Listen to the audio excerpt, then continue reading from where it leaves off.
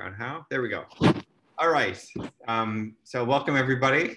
We have Dr. Grinspoon, and we have no agenda. We're just going to sort of riff and talk, ask questions. So please, if you have questions, you can either click by your name and raise your hand, and we can unmute you, or you can just type your question under the chat, whatever is easiest. We will not announce names, so people watching the video won't know who you are.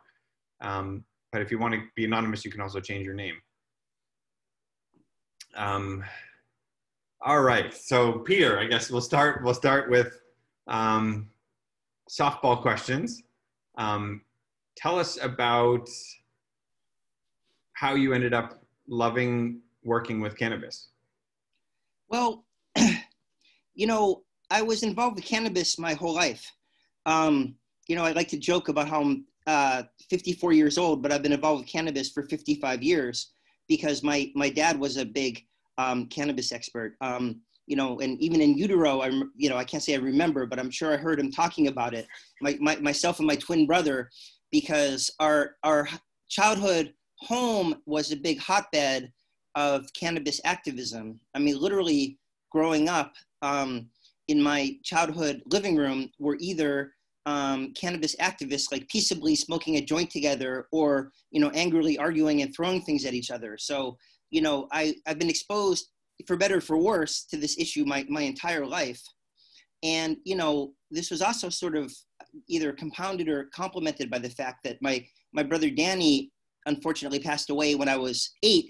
He was 16, but my parents illegally got him medical cannabis to use for his cancer-induced nausea and vomiting. They were very desperate because he couldn't eat at all. My mom actually, unknown to my dad, procured him some cannabis. She went to Wellesley High School and went to a friend of my brother Danny's, who they're still friends with actually, you know, like 50 years later, and said, can I buy some medical cannabis? And he was like, Mrs. Grinspoon, what are you talking about? This is like this teenage kid. But he got some for her. And, you know, he was able to tolerate the chemotherapy and eat for the last couple of years of his life, hold down food, which he was unable to do. You know, this was in the 1970s. They didn't have ondansetron. So, you know, I went into medical school, like completely like pro medical cannabis and sort of immune to all the bullshit they teach us in medical school. I mean, it's really pathetic what they teach us, especially what they taught us. I'm hoping it's a little bit better now.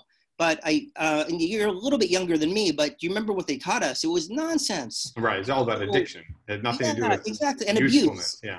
Yeah, that's all. And they might have mentioned like a word or two about like hypothetical medical uses, whereas in reality they should be teaching us about the endocannabinoid system and everything else. So I've been involved in the medical cannabis issue my whole life, and really, as a doctor for 25 years, it's been a pretty integral part. I'm a primary care doctor.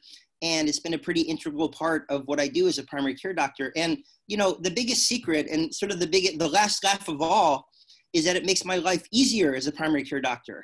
You know, I don't have to use Ambien when people have insomnia. I don't have to use opiates or necessarily non-steroidals when people have chronic pain. It actually makes my life a lot easier as a primary care doctor. I mean, especially now in Massachusetts that is legal. But all along, it's made my life a lot easier because I've had more tools than a lot of the other doctors have because I've been able to recommend cannabis. So. You know, one of the things that's always struck me, Peter, is how not only sort of appreciated and praised within what are normally considered very conservative circles, but you seem to have been, I don't know, almost appointed a liaison for cannabis at MGH or at, you know, within the partner system. Can you tell me, I guess, or everybody about how that happened? How did you, I mean, there must have been limitations, there must have been borders that you had to push through, or how did that all work? Well, part of it is that I'm respectful and I listen to other people's opinions, and I try not to get too bent out of shape about them. And I also try to understand where people are coming from. You know, people really haven't been exposed to two sides of this issue. And if they haven't ever been exposed to two sides of this issue, they're not going to have a very nuanced view of it. So I try to be really patient with people. And people are changing, and they are open. Doctors are starving for information about this. And they're really tired of not knowing how to answer patients when patients ask them about it. And they want to be informed about it. And they want to have a nuanced answer and a nuanced understanding. So I think part of it was just being in the right place at the right time. And, you know, part of it's also being reasonable. Like, I actually do believe that there's a cannabis withdrawal syndrome. Like, I'm sure you do too. And some people would say, some people automatically dismiss everything negative about cannabis as propaganda. And I can understand that impulse, because everything about propaganda everything about cannabis was propaganda for 80 years. But we've got to be objective, not completely positive or completely negative. We've got to be objective if we're going to attain credibility. And I think I'm pretty good at trying to be objective. And you take something like cannabis withdrawal, like a lot of cannabis advocates would just say, it doesn't cause withdrawal. It didn't cause withdrawal when I stopped it for 2 weeks. But, you know, if you have receptors in your brain and you stimulate them all the time, they downregulate. It's true for SSRIs. It's true for benzodiazepines. It's true for opiates. And of course it's true if someone smokes cannabis every day, then they stop smoking. It's totally reasonable that your brain would be hungry for that stimulation, and you might feel grumpy and have insomnia. So I just try to take a balanced view of it. And I think that's part of how people on both quote unquote sides sort of at least listen to me. They don't always agree with me, but I don't, you know, and I try not to make people feel bad about how they feel.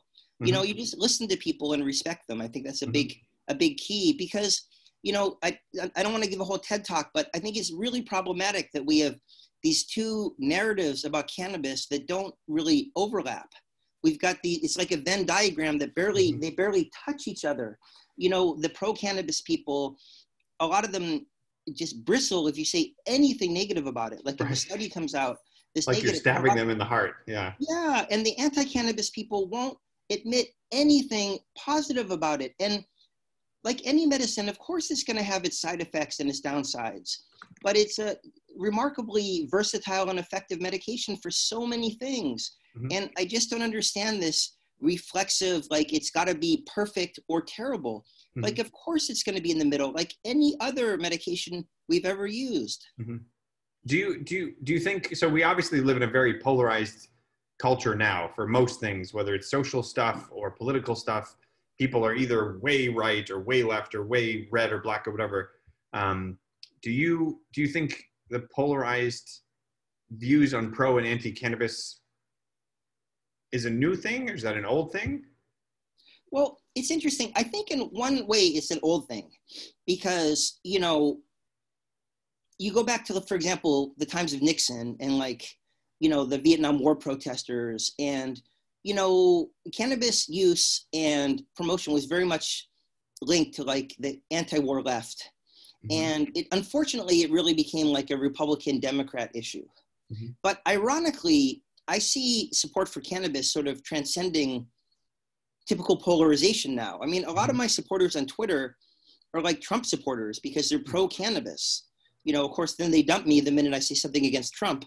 But, you know, generally speaking, they're like pro, you know, I think cannabis in some ways can be a way to really unite the country. I mean, I'm a little bit mystified why the current Republicans are so anti-cannabis when 53% of Republicans nationally are in favor of legalization. I mean, granted, you know, many more Democrats than Republicans are in favor of legalization, but more than half of Republicans are in favor of recreational legalization or adult use legalization. And in terms of medical marijuana, it's very hard to find anybody that's against medical marijuana, Republican or Democrat. So I'm a little bit, just like doctors have been way behind their patients in terms of coming into the modern world of cannabis, I think the Republicans are sort of, politicians are sort of behind their constituents, certainly with regard to medical cannabis, but I think also with regard to just legalizing. I mean, you know, crime goes down, revenue goes up, health improves. Like, what's to be against? I'm a little bit mystified by the whole thing, to be honest. And I don't see, just because it was, just because it was a hippie versus pro-war thing 40 years ago doesn't mean it has to be now.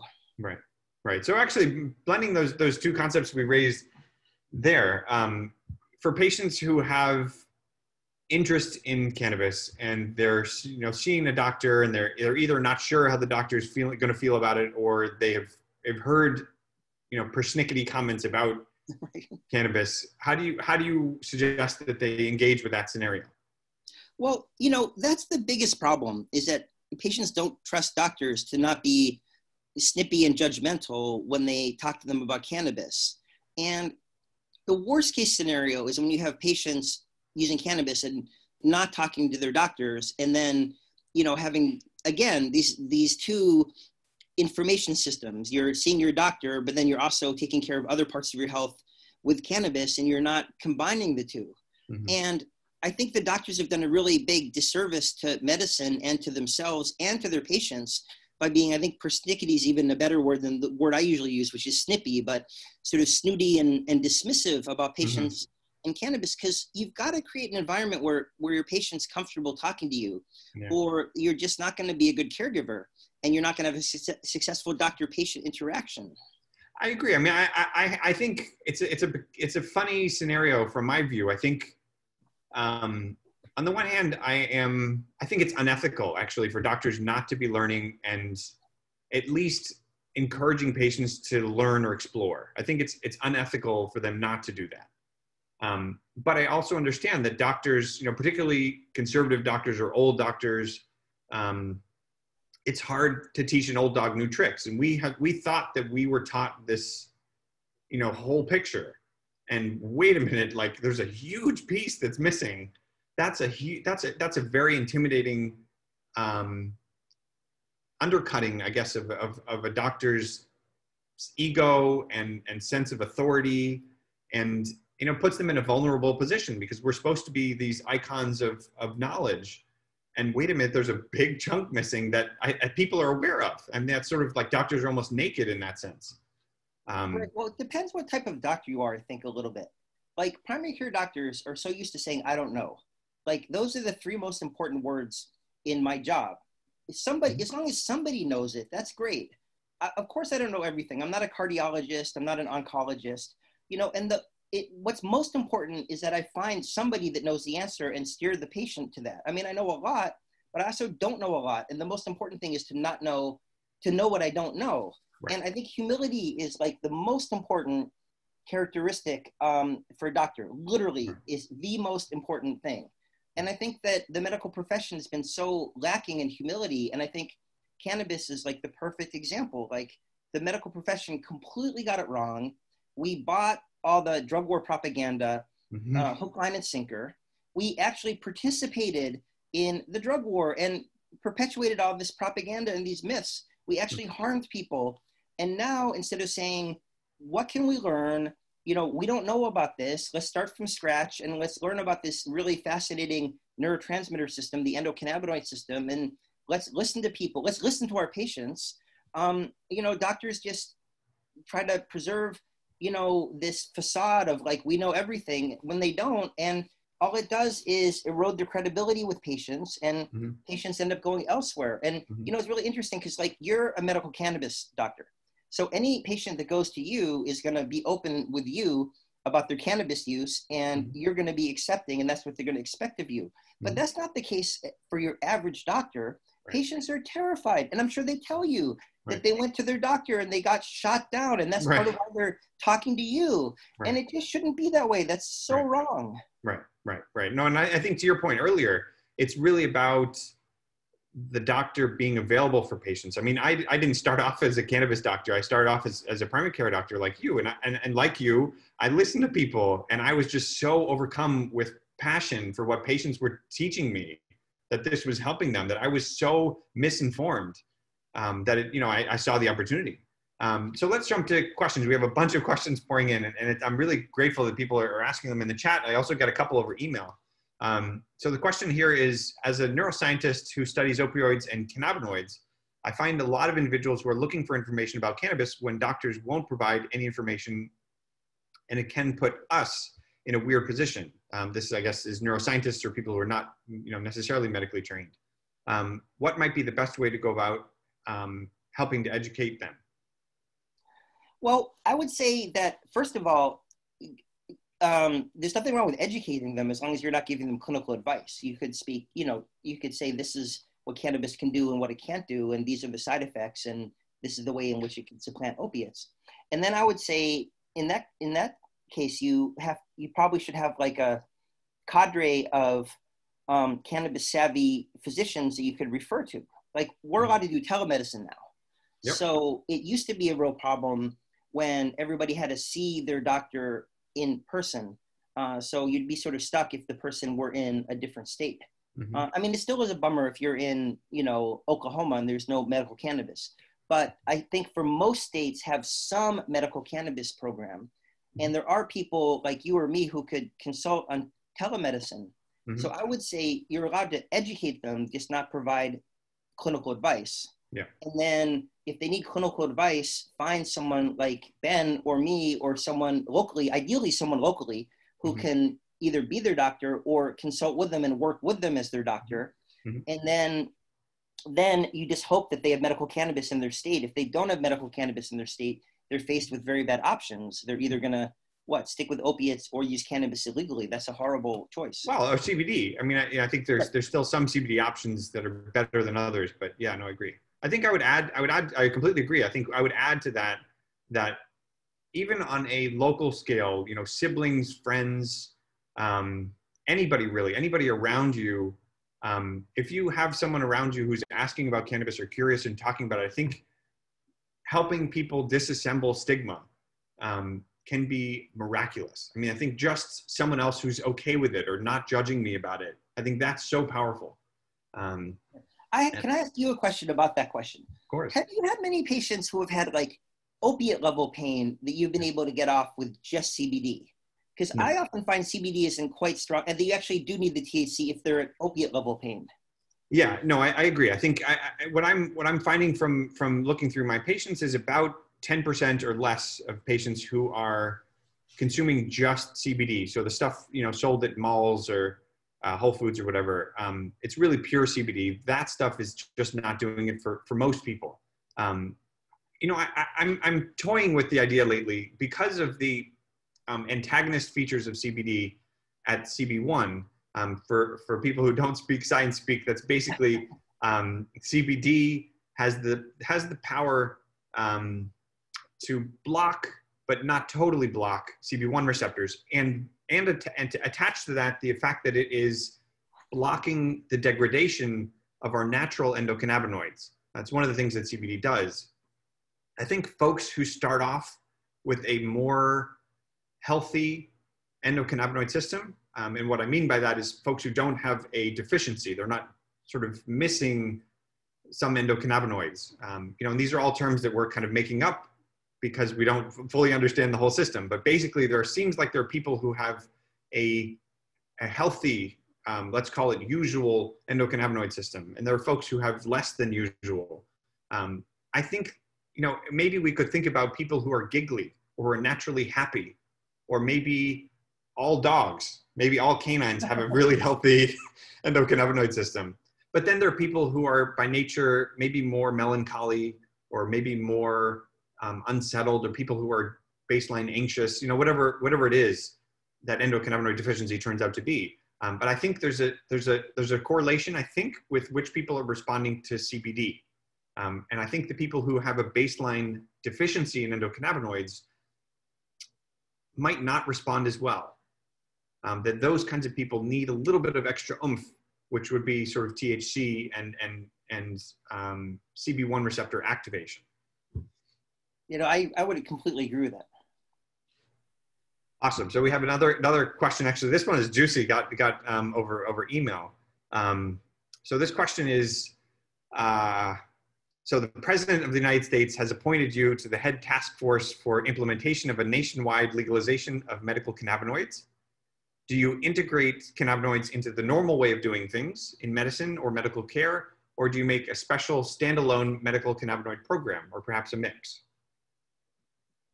Well, that's interesting. We might have actually different answers to that. I, as a primary care doctor, I find it really helpful to integrate it into primary care. And I would love it if all primary care doctors just were really, if I could wave a magic wand, and all primary care doctors were really enthusiastic, educated, and competent with medical cannabis. I think the use of other medications would go down drastically. Again, as I mentioned earlier, why go right to Ambien if someone, or a really strong sleeping, heavy-duty tranquilizer, if someone's having trouble sleeping, when they could gently take a couple of drops of cannabis tincture, a little bit euphoric in the back. Hang on, Peter. It sounds like maybe your dog is chewing on your microphone, or there's something covering your microphone. He's not in here. I don't see him chewing. There we go. That's clear. All right. I mean, why use, heavy duty tranquilizers when you could just use a couple of drops of cannabis tincture and drift off to sleep?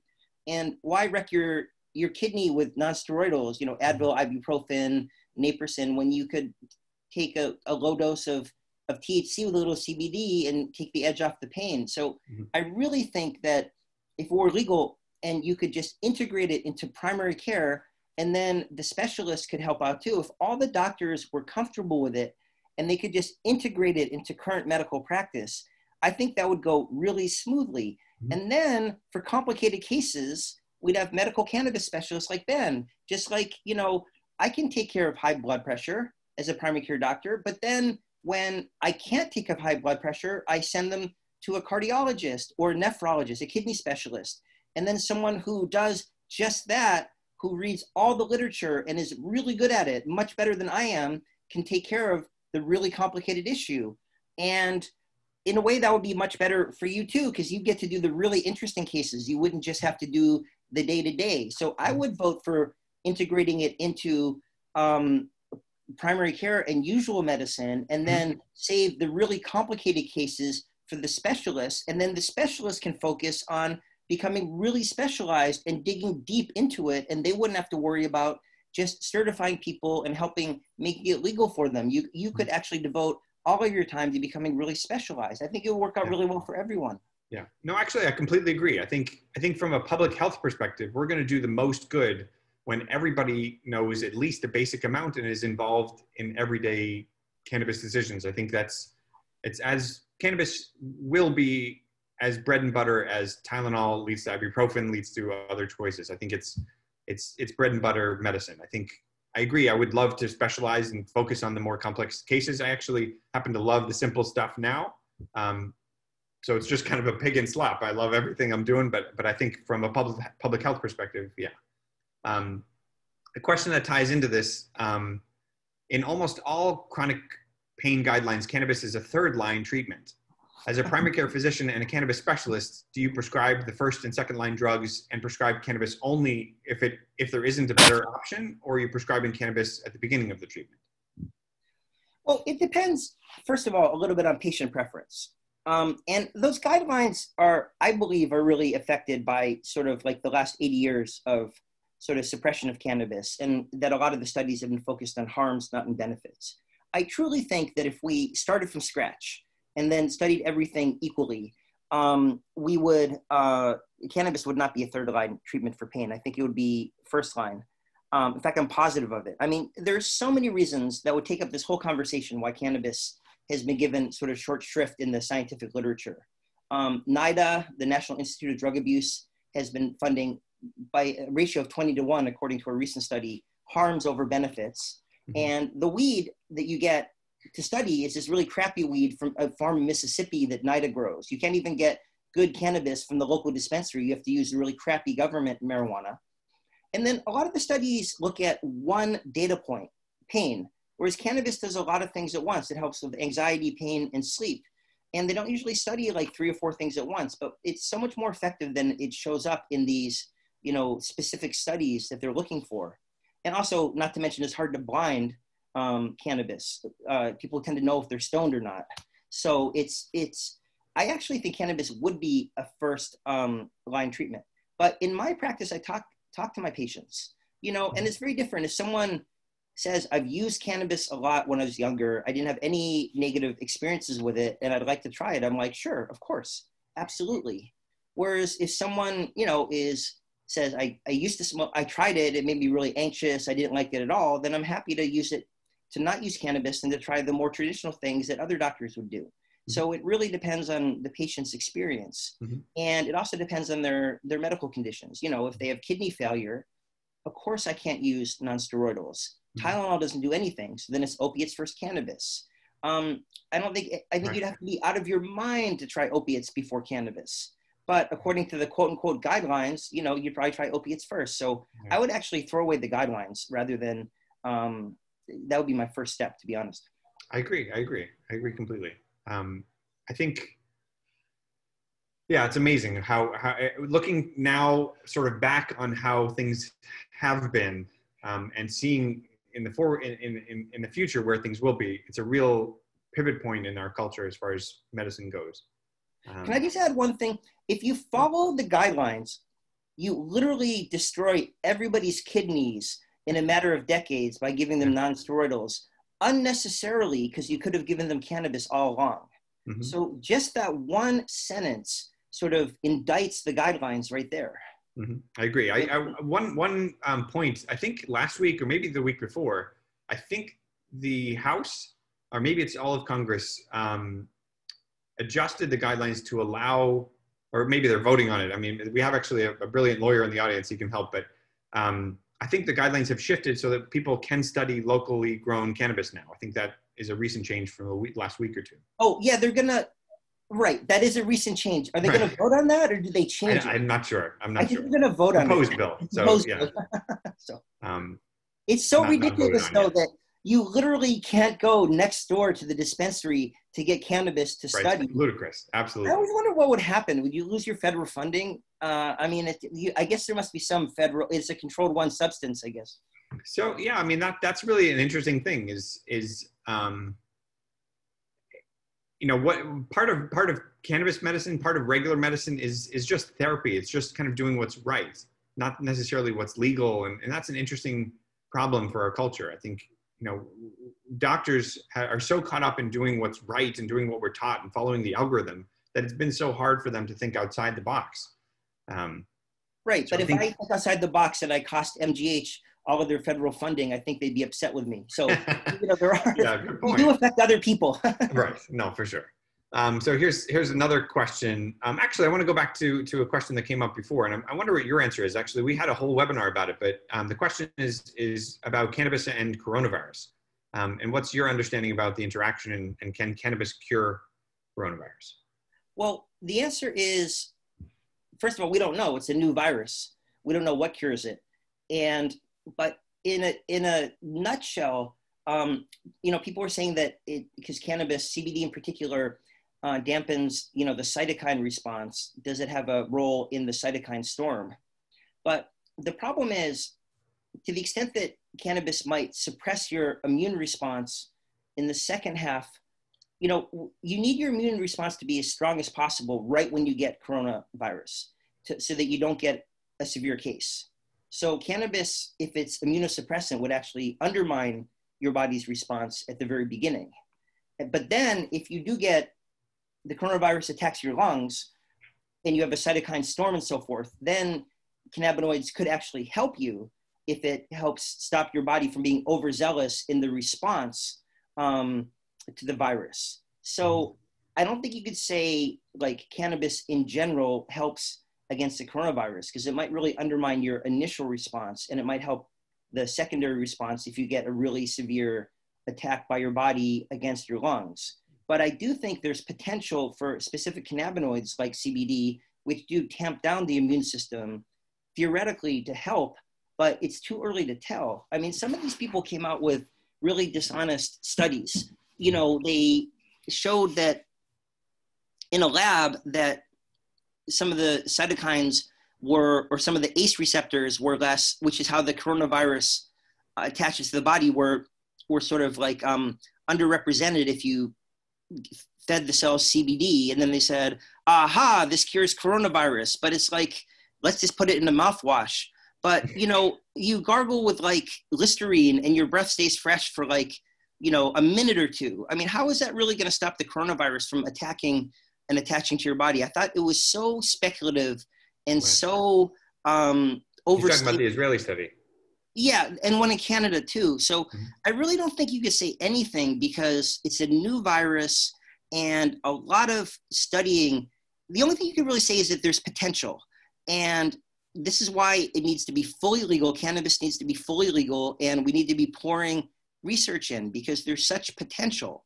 But I do think that a lot of people sort of jumped the gun and like made these like really irresponsible claims that cannabis can treat or control or help, improve the coronavirus. If anything, I'm a little bit concerned about people smoking cannabis because smoking cannabis has never been shown to cause lung cancer or COPD. It does cause like a chronic bronchitis if you smoke it heavily every day.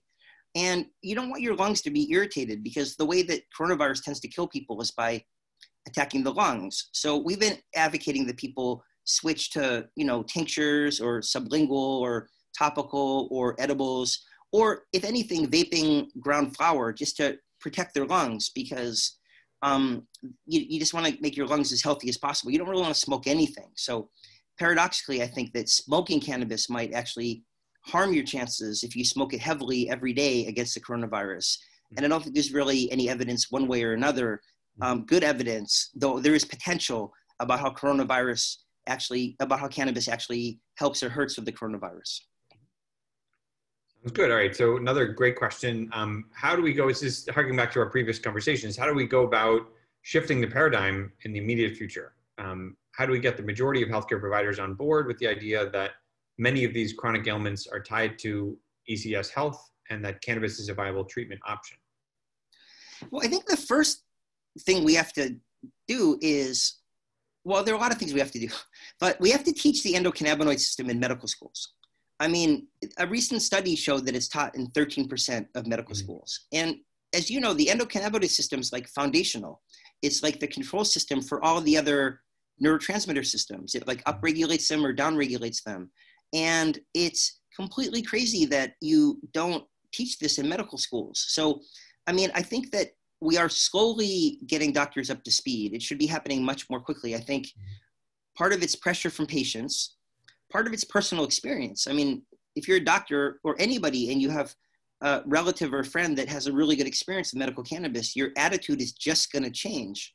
And I think part of it is that there are educational courses, and there are a lot of groups, the Seed Foundation does a lot of education. My group, Doctors for Cannabis Regulation, does a lot of education. And there are a lot of other really good groups doing education. So I think the education is sinking in, but I think it would sink in a lot quicker if doctors had a basic understanding of the endocannabinoid system. I mean, if you understand the endocannabinoid system, it's really hard not to believe in medical cannabis because it's so obvious how it could help and how it could not help, and the ways in which it could help and the ways in which we could utilize it and harness it. So I really think we need to reformulate the education in medical schools and get rid of all the drug war ideology. And I think that there's a lot of opportunity in continuing medical education. There's still a lot of nonsense out of there. I mean, you look at some of the stuff that's taught at like ASAM, the American Society of Addiction Medicine, and a lot of the addiction people are still not on board at all. And they're still like just teaching this nonsense. And a lot of the psychiatrists, I mean, even at my hospital, the psychiatrists are still really against it, less against it than they used to be because they want to stay relevant. And if they stayed still in the reefer madness phase of life, they'd be completely irrelevant and no one would even interview them or talk to them or fund them, but they still have to be against it. So they're shifting as society shifts, they shift to be just against it enough to stay relevant, to stay as against it as they possibly can.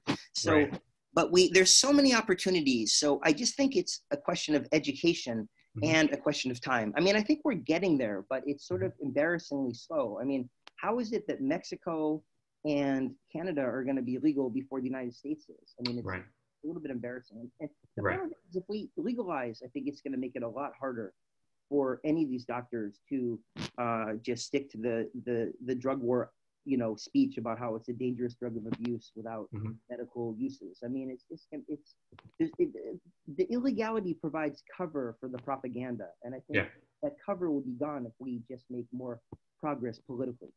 Yeah, I think something's covering your mic again, or maybe it's going in and out.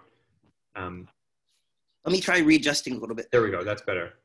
I imagine the mic sort of hanging by a thread is how it sounds.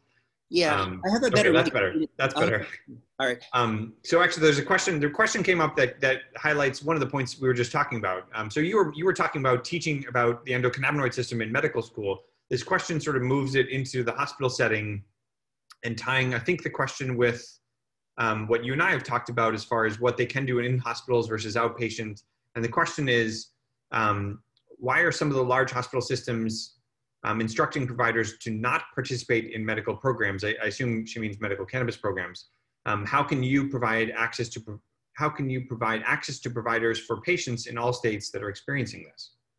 So I think the question is getting at, inpatient, what's allowed inpatient, outpatient, et cetera. Right. Well, there's two issues, because it's interesting. Like the Cleveland Clinic, for example, said, we just don't do medical cannabis, and we're telling all of our doctors not to prescribe it. So I think some hospital systems are more conservative than others. And I think it's a liability issue. They just don't want to get in hot water with the federal government. Whereas MGH at Harvard, Harvard's not necessarily a bastion of liberalism by any means, but to their credit, MGH was like, you guys can do this, as long as, you're not like setting up dispensaries in, the lobby of your clinic, you can definitely do this. They were really progressive about it. So I think it sort of depends on the hospital system and how progressive they are versus how risk averse they are, because it was really different. Again, Cleveland Clinic was like, we just don't do this. And I was so outraged. I'm like, how could you guys, it's, legal in Ohio medically, and you guys are just saying your doctors can't do that. That's absolutely preposterous. How do you expect to be a top medical center if you're just going to hide your head in the sand? I was like embarrassed for them. And then I was really proud of MGH for saying that. But then the issue came up, and we had a lot of meetings with this at MGH of like, what do you do with patients who bring it into the hospital? I was like, why don't we do don't ask, don't tell? Because they can't really let people bring it in, because then they do get in trouble with the federal government. But at the same time, they don't want to take it away. Like we had these meetings, the security guards are like, we don't want to take it away. The nurses were like, we don't want to take it away. The doctors are like, we don't want to take it away. But the administrators were like, but we can't just let them have it. We're going to get, I forget the name of the governmental agency that regulates it, but we're just going to get, screwed by this governmental, they really would get in trouble with their federal funds. I mean, everybody in that room was pro cannabis and pro the right of patients to use cannabis, but they couldn't agree for hospital policy that the patients just bring in and start smoking in the hospital room, because they would lose their federal funding. So I proposed a don't ask, don't tell policy, and they all told me how that wouldn't work. But I honestly think that's what they're adopting, because they couldn't come up with anything better. So after telling me how that doesn't work at all, because that's like the worst case scenario for everybody, I think they came to realize that actually is like the best we could do right now. And, patients shouldn't come into the hospital and like light up a joint. And they shouldn't come into the hospital and start smoking a vape, because that's so in your face. It's not the hospital's fault. The security guards don't want to take it away. Nobody wants any trouble. All the nurses, I guarantee, are on your side. So if you go to the hospital, just bring some little candies in an unmarked jar that nobody's going to notice, and take your medical cannabis and just be subtle about it and don't cause any friction, because again, their hands are tied. They don't want to be the bad guy, but at the same time, there's a gun against their head. There's like hundreds of millions of dollars of federal funding that they will lose. The hospital will be shut down if they turn a blind eye to this. And until we have federal legalization, there's nothing the hospitals can do. So I just think there's a compromise where the patients can be subtle and discreet, and the hospitals can not be looking for trouble. And then this issue just disappears until we have legalization. Awesome. So here's another related question. Are there any studies looking at the lung effects of vaping, dispensary vapes, as opposed to street vapes versus smoking? Is one safer than the other? You sort of touched on this about smoking, but I think they're looking for a little bit more academic integrity. Well, the thing about, a study just came out recently. Now, it's sort of that's like three different questions. But so Governor Baker made the vapes illegal, and we sued him. And I was actually the expert witness in the law case. I know you were involved in it as well. And a study came out actually that showed that the vaping associated illnesses was much less prominent in the states that had legal marijuana than that didn't have legal cannabis. Yeah. So that argues very strongly that it was the illegality of the vapes rather than the vapes themselves that was causing the severe lung injuries that were making people so sick. Right. So I think it was 81% or 84% of the cases were in states that had mostly illegal or access to illegal products as opposed to dispensary vapes. So that was a really strong argument for legalization. And it was a really strong argument that a lot of the illness was from illegal chemicals or unregulated chemicals in the vapes. So the first part of the question is that legal vapes are obviously much safer than illegal vapes because they're regulated. And if it's illegal, you can put whatever you want in them. And, you know, if it's illegal, there's no regulation and people just make them really cheaply to try to make money. So I think legal is obviously a lot safer than illegal. Mm-hmm. In terms of vaping versus smoking, I think it's pretty clear that now there's two different types of vaping. And that's the other thing the Governor Baker didn't understand. He made all vaping illegal. Mm-hmm. And he didn't understand that there was like vaping where you get a machine to heat up the dry flower versus those vape sticks, which have the cartridges. And he made them both illegal, which was a huge mistake. And he got clubs senseless over that. And they had to make the machines where you vape dry flower, heat up dry flower legal again, because a lot of people, that's actually the safest way. And that is clearly safer than smoking, because smoking, you just combust everything at like what, 1100 degrees Celsius, mm-hmm. and you get the tar and you get all kinds of potentially carcinogenic chemicals. Again, smoking cannabis has never been shown to cause lung cancer, but there are carcinogenic chemicals when you smoke cannabis. My theory is that that's counterbalanced by the sort of anti-cancer properties of cannabinoids. So that doesn't really cause lung cancer, but it's certainly not good for you. But if you just heat up the dried flower, you just get the good cannabinoids and you don't get any of the crap. So I think that's obviously a lot safer than smoking cannabis, just vaping dry flower. Now, the vape cartridges are the big unknown. The legal vape cartridges are the big unknown because they have cannabinoids in them, but they also have other chemicals. And I think we just don't know how safe the legal regulated vape cartridges are. I'd be interested to know what you think about this, but I just don't think they've been studied. Right. No, there's not much formal study at all, but I think what we do know from bench science is that, you know, stuff that the street sells, the street people, anybody can look online and find vitamin E acetate. That was one of the big things that was in the news. The reason that's popular is because it's advertised as safe for consumption, meaning when someone eats it, it's not going to hurt you. Nobody has thought or talked about how it would act if you're breathing it in. And obviously, in retrospect, most of us now know that's not a good thing. One of the problems, and it makes it a real problem for studying, is some of the cannabinoids actually convert to vitamin E acetate naturally. And that's a nightmare if you're looking for the absence of vitamin E acetate. You can't really have you can have a qualitative study or a quantitative study. You can look to see how much vitamin E acetate, and if it's a negligible amount, okay, it's not a big deal, but that's a hard study to do. I think people have looked at the statistics we were talking about, that saying most dispensary products are not causing these terrible toxicity, they're not causing terrible harms, and they've extrapolated that, okay, the stuff that dispensaries are cooking vapor cartridges with, or making them to, you know, sort of creating them with, is somehow safer than the stuff which is made on the street. But, you know, the jury's still out. And I think more importantly, you know, I actually think there's an issue beneath vaping flower versus vaping concentrates, which is, are people vaping concentrates because they need that level of density? I mean, you know, if you like coffee, great, have coffee. Do you need quintuple espresso every morning? Maybe not. You know, I think, well, you do, you're an exception to that rule. But I think, you know, Uncle Jane and Auntie Joe don't need that much strength. I think people like the instant gratification, but I think they don't realize that it's like, it's slamming them over the head with more than they need.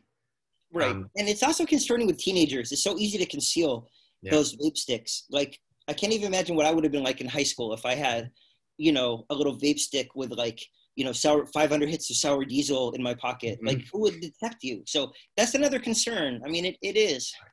So actually, I'm going to take that concern and jump with that to some of the juicy questions I thought about. What is your take on pediatric cannabis use? And then expanding on that, what is your take on adolescents self-medicating with cannabis? Well, I assume you mean pediatric medical cannabis use. Yes. Not just like, 5-year-olds sharing joints Rolling doobies, in daycare.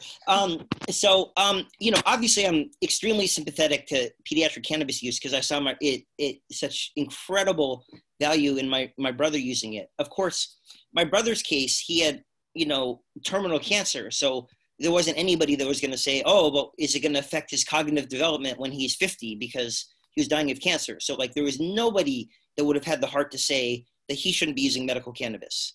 For someone, a kid, these are just the issues that get really complicated. For most situations where a kid is so sick that they need medical cannabis, they would be on, I always like to ask, what else would they be on if they weren't on medical cannabis? And then whenever I ask that, like most of the time, whatever else they would be on is as dangerous, if not more dangerous.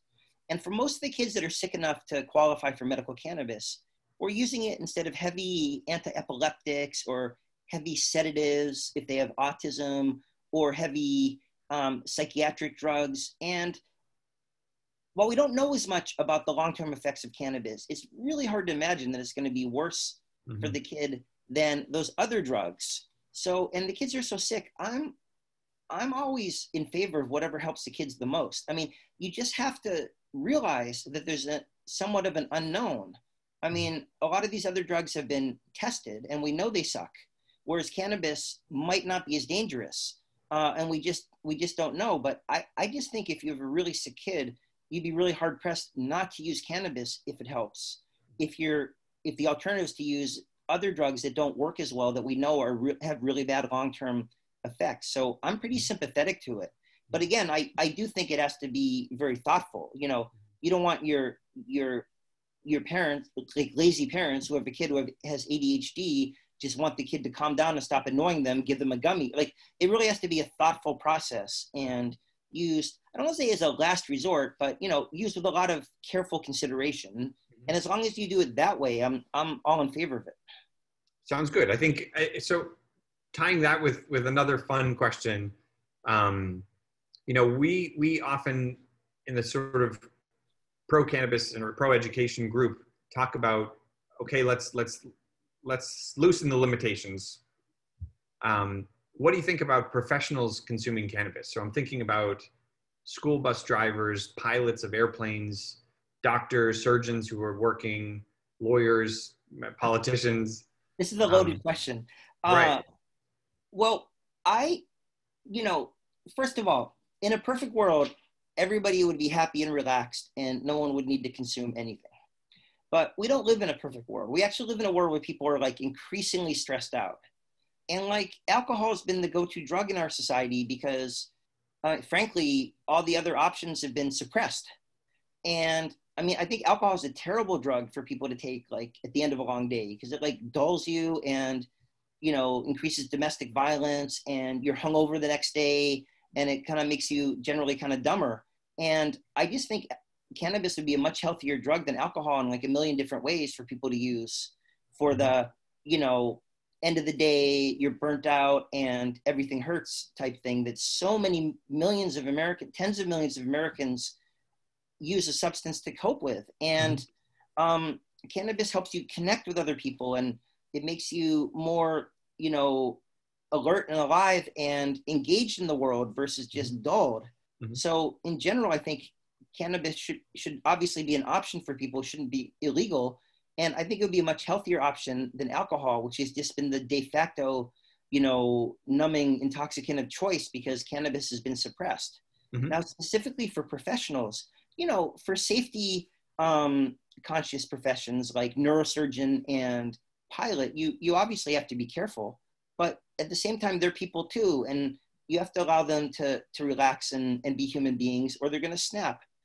Doctors have the highest suicide rate of any profession and they're dropping like flies. So as long as you trust people to use common sense, you wouldn't want a surgeon, obviously no one should use anything, alcohol or cannabis within, 12 hours of flying a plane or performing surgery, or if you want to be really cautious, 24 hours. But I don't think there should be a blanket prohibition. I mean, you talk to physicians who are suffering from burnout, and it's like 55%, or now they call it moral injury, not burnout, because burnout's more like blaming the individual, and moral injury is more like blaming a system where you can do no right.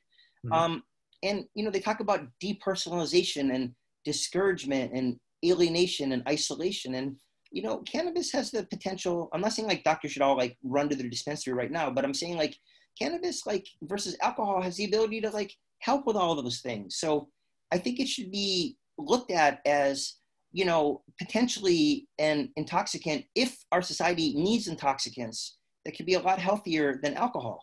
So I think it's, you know, just a much more interesting choice for people than alcohol. So again, in a perfect world, people wouldn't need anything, but sadly, a lot of people do need something.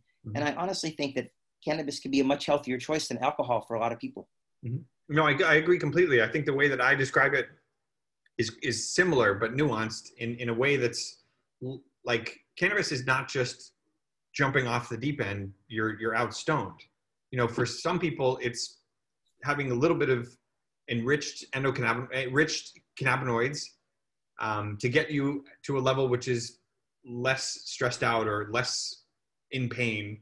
It doesn't have to be all the way to 10. Maybe 2 is fine. And I think, you know, I think people have to start to understand that there's a spectrum of strength in cannabis, and there's a spectrum of intoxication, I guess, if we use that word. Although I'm less and less liking intoxication as a word, because the tox part of it.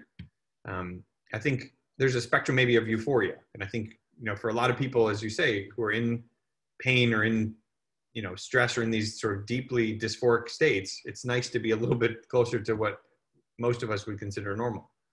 No, it's really interesting that you say that. I just have to interject because I was listening to a fairly well-known quote unquote cannabis quote unquote expert in Boston talk on a TV show. And he or she, who will not be named, said, you know, the thing about alcohol is that you could have a beer or two, but once you start using cannabis, you're off to the races. And I was like, this guy has never been within 10 feet of cannabis, and he's clearly never tried it, and he doesn't really know anything about it. Why is he even on TV talking about it? I couldn't believe he said that.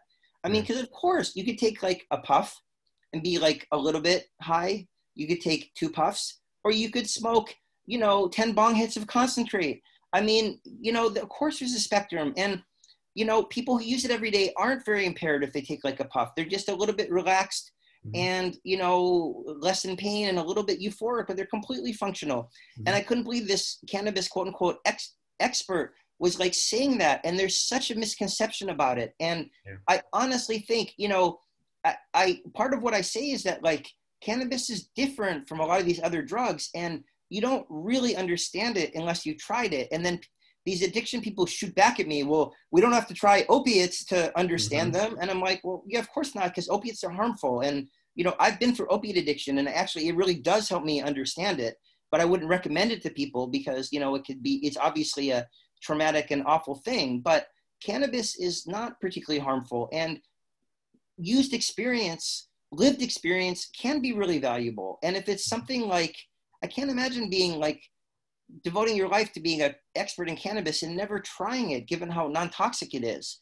And then to be someone on TV saying something like so misinformed about cannabis, it just like blew my mind. And it just makes me appreciate your answer all the more, because not that I'm inferring that you'd ever have participated in using the devil's lettuce, but I was just very impressed with the subtlety and nuance of your answer. Right, no, sure. Okay, so a couple of good questions up on the board. And it looks like, wow, time has flown by, but I would love to keep talking, so I'm not on the clock. What? Didn't I tell you we could talk for months? I know, no, and I kind of want to. So if people want to stick around, they can. I'm not going to put a time limit on it. All right, so the question first is harking back to our discussion about vape cartridges. Is there a health difference between vape cartridges with MCT oil versus using terpenes? For people who aren't familiar, MCT is medium or moderate chain triglycerides, which is basically filtered down coconut oil to its most basic, plain, simple oil, versus terpenes, these other components of cannabinoids, which are sometimes used to make vape cartridges. What are your thoughts about the health differences between the makeup of the additive or the solvent of cartridges? I'm going to use my favorite three words, which are, I don't know. I don't actually know the answer to that. I don't even know if it's been studied. I'm going to bounce that one to you, though I'm not sure you know the answer to that either. Yeah, no, I don't.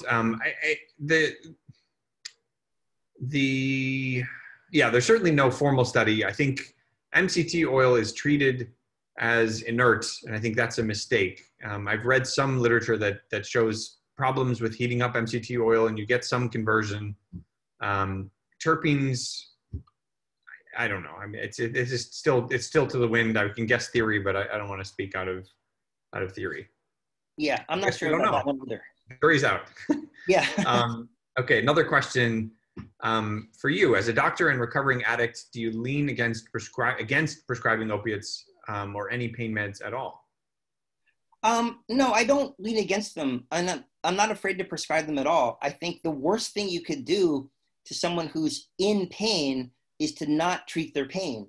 First of all, it's unethical. And second of all, having been through addiction, and also, I've had pretty bad sciatica before. I had to have spine surgery. I know that, being in pain is awful. It's like the worst possible thing. And if you don't treat someone's pain adequately, they will treat it themselves. Mm-hmm. So that is a great way to make someone addicted, if they're not addicted anyways, is to not treat their pain. It's a really dangerous and inhumane thing to do. So I definitely treat people with opiates, and I'm not afraid to treat them in high doses. But at the same time, I'm also very well aware on a personal as well as a professional level.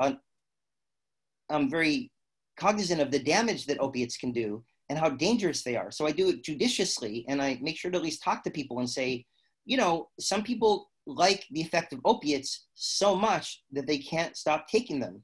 I mean, it's really interesting. It's sort of like a little bit like Russian roulette. I think it's a little bit brain, like in person, individual. Because I remember being in a physician support group meeting for other doctors that struggle with addiction. And another guy said, I had my first drink at age 14, and it made me so euphoric, I couldn't stop drinking from age 14. And to me, alcohol has never been a really very interesting drug at all. I mean, I've tried every drug, and alcohol is like the least interesting of all of them. Whereas when I tried Vicodin, I couldn't stop taking it for like the next 10 years because it just made me so euphoric. And I've tried basically every other drug, and no other drug gave me any problems. It never made me want to try them again, or I never had any addictive problem with them. So I think it's just, you just have to be careful because you don't know what your brain is going to do when you try a drug. And so I'm very careful prescribing opiates, but at the same time, you have to treat their pain. So all that said, I'd much rather treat someone's pain with cannabis than with opiates, because if they have chronic pain, I've just seen the lifestyle of being on opiates, both because of the way the medical system is set up. You have to be on a narcotics contract and get drug screens. Everybody treats you like you're a criminal, which isn't right or fair at all. The pharmacist, the doctors, if you run out, no one believes you if you lose your prescription. Whereas if you're on cannabis, instead of being like drugged out on opiates, you're like awake and alert and connecting with people. I just think it's a much better lifestyle. And your quality of life is much better if you have chronic pain on cannabis than on opiates. So I certainly try to steer people towards cannabis rather than opiates. But if they need opiates, or if they just don't tolerate cannabis, there's a certain percentage of people, it just makes them anxious and they don't tolerate, or their pain might be too severe. I think cannabis works really well for mild to moderate pain, but if they have like really severe pain, they're going to need some opiates. So there are plenty of patients I have on opiates. There are two things that I think that are so obvious to you that you left out that sort of run through, and I want to make sure that everybody understands that.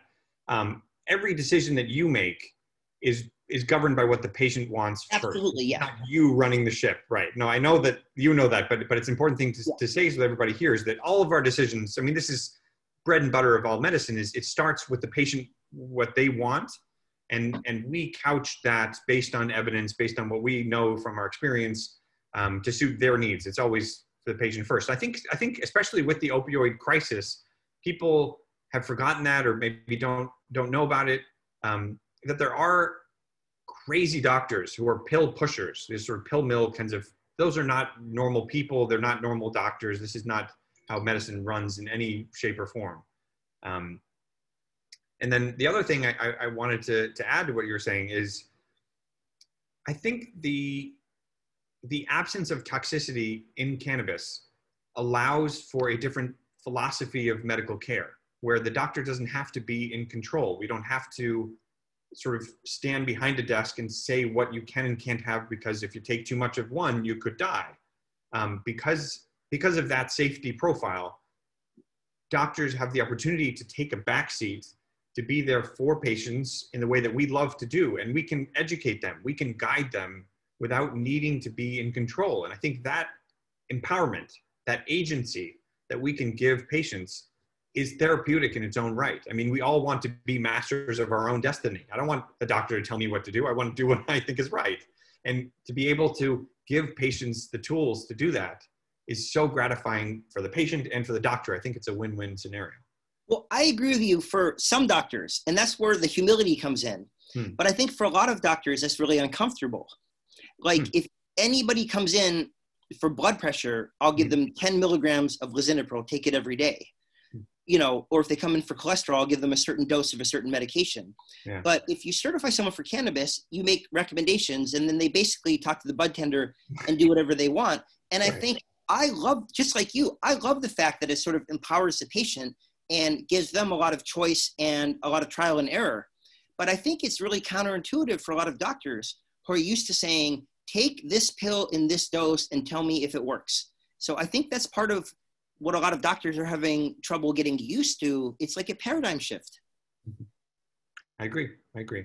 So this is, it's a question, we'll ask it. Is there enough clinical evidence of entourage effects to justify flower as a better choice than other forms of cannabis? Well, it depends what you mean by evidence. If you talk to people, absolutely. You know, the government legalized Marinol, which was synthetic THC, to try to give something to the legalization movement, to try to make it so they didn't have to legalize cannabis. And virtually everybody says that THC doesn't work nearly as well as cannabis, which has about, 600 different chemicals in it. So I would say the lived experience of virtually everybody that's used it says that the entourage effect works better than just the THC molecule.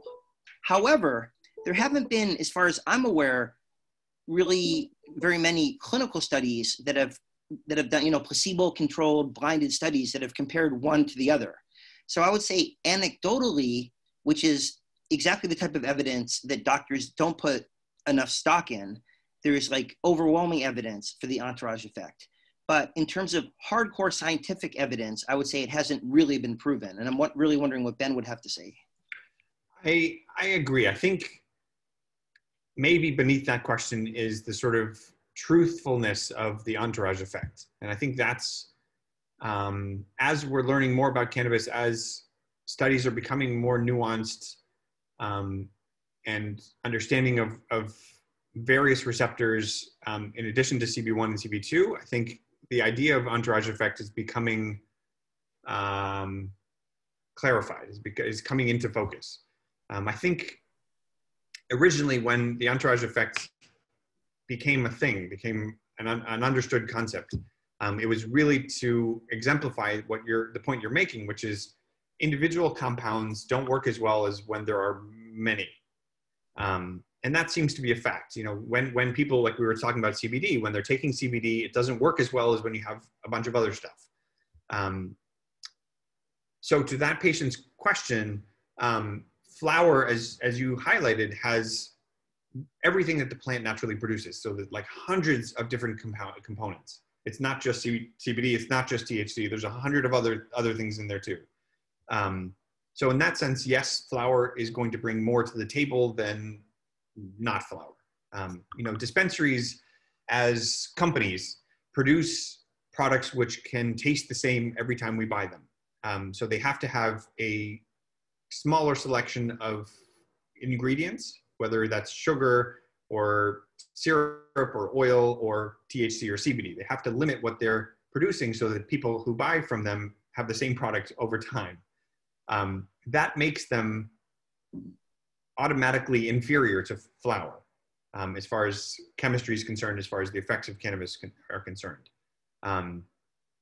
My hunch is that the entourage effect is going to be something of archaic medicine. I think we're not going to talk about that as sort of this vague power of, of combined cannabis. I think eventually we'll understand which subcomponents of cannabis act in which ways with precision. And you know, we're still not there yet. It's going to take a while though, because there are a lot of components. Yeah, mathematically, it's impossible actually. Even with, I was talking to one of my computer science geniuses. I have a patient who's a computer science genius, and I was trying to understand what mathematics would be required to understand the interaction with 600 compounds in a complex brain. And he said even quantum computing couldn't do that right now. Right, 600 to the 600th power. I mean, like more than the whole universe or something. Yeah. So another great question. So what is your opinion on docs that are concerned about prescribing pain meds that even after major surgery will only recommend Motrin and Advil? Well, that's unethical. I mean, you've got to treat people's pain. In response to the fact that doctors overprescribe pain medications in the early 2000s, in the mid 2000s, in response to, you know, the kind of the propaganda campaign by Purdue Pharmaceutical that we should use opiates for everything. There's now a lot of pressure on doctors not to prescribe opiates. But the fact is, our main responsibility is to our patients, and we have to do what's right. And unfortunately, the government is prosecuting occasional doctor here and there for prescribing opiates, which is creating a really serious climate of fear among doctors. But no matter what, if you're a doctor, you've got to treat your patient. So I just think it's completely unethical not to prescribe pain medications for patients. You know, what the surgeons used to do, they never want to be called surgeons. They just want to operate and, you know, not be bothered. They used to give like tons of opiates so they'd never be called for refills. And they're not doing that anymore. You know, so if you get like your appendix out, they don't give you like 120 oxycodone, they give you like 30 and then you can call for a refill. I think that's much better, but to give 0 is absolutely ridiculous. So I think that they need to be reported. It's just completely unethical. The other thing they do is they say, call your primary care doctor. It's like, we didn't even do the surgery. I got a call the other night. I was on call last night, actually. And it was like, I called my surgeon and I'm in a lot of surgical pain. And the surgeon said, call my primary care doctor. And I'm like, I'm not even your surgeon. How do I even know what happened? Yeah, well, they want us to be the pill pushers because they don't want to deal with it. They don't want to actually talk to people. And, yeah. So I actually reported it, and the head of surgery was so upset that happened and apologized to me in like an 8-paragraph email. So he understood that you're not allowed to do that. So. Yeah. Okay, so another question, more regulatory question. Do you think the House will legalize cannabis at a federal level when they vote on the MORE Act later this month? Well, that's really interesting. I would say definitely maybe. It's hard to predict. You know, I'm going to say yes, but I'm just not sure because you've heard, you know, you hear some rumors of like Democrats who are dissenting and, you know, there's a lot of pressure from the Republicans. I mean, they're complaining that the Democrats mentioned cannabis more than jobs in the coronavirus relief bill. And there's a lot of pressure against it from Republicans, but I don't understand what the big deal is. Like everybody should be in favor of this. It creates jobs, it creates tax revenue, and it frees up the prisons. So, you know, it's win-win-win for everybody. So I'm going to guess yes. And then the big question is going to be what happens next. Because I think there's going to be a lot of pressure on Mitch McConnell in the Senate not to just sit on it like he does on all the other bills that the Democrats pass. So my guess is yes, but I don't have a crystal ball. The crystal ball is broken. I just for my own political future and my own public profile, I don't comment on political stuff at all. But I think there's no future without cannabis being mainstream. I think the train is the horse is out of the barn, the train is out of the station. And really, if we look at the past, we are where we are today against the most adverse odds. I mean, it's been illegal. It's been socially stigmatized. It's been, every enemy is against cannabis. And for it to be pushing through all of those barriers just speaks for itself. I think this is part of a human culture. It has been forever. I don't think there's an educated culture which wouldn't have it. And I think, maybe, to your point, maybe it takes the US being the last one to the table, but I think it's going to happen. And I'm also, aware of multiple scenarios where that's happening, whether it's in backroom channels or, we all know about the Congress sort of making decisions. I think it's happening. It's just a matter of time. So it looks like we're out of questions, unless people are ferociously typing. I'm happy to keep going. Are you on a time schedule? I'm not on a time schedule. It has been a long day, so. Okay. Should we let you sleep? I want to keep talking for hours. Well, I would say, all right, so let it sleep, but why don't we do this again? Yes. Yeah. No, I think we have to. I think this has been so much fun. I mean, if forget the audience, I would do this with you anyway. Yeah, no, absolutely. I was really enjoying it when we were doing it for coffee before the stupid pandemic got in the way. We used to do this about every month or so over coffee. Yeah. Of course, the audience didn't get to listen, but it was really fun. But I think it's great. I think people should listen. I think maybe next time we could have maybe another moderator and we can both chime in. Yeah, absolutely. I feel a little bad that I got to chime in a lot more than you did. No, I love it. Peter, I could hear you talk all day long. It's great. Let's get like Shalene to be the moderator, or someone like that. Yeah, no, totally. Barry McNabb or somebody. That'd be so fun. That'd be great. Yeah. All right. Well, thank you all for attending. This has been wonderful. If anybody has interest, we will record it. So I guess tell people that you had a good time. If you did, if you learned something, tell people, and we'll make this available to people who couldn't make it. And again, we'll have more. Keep tuned for events, I guess, on my website, cedclinic.com/events, or you can email me if you want. And thank you. All right. Thanks everybody for attending. Thanks everybody.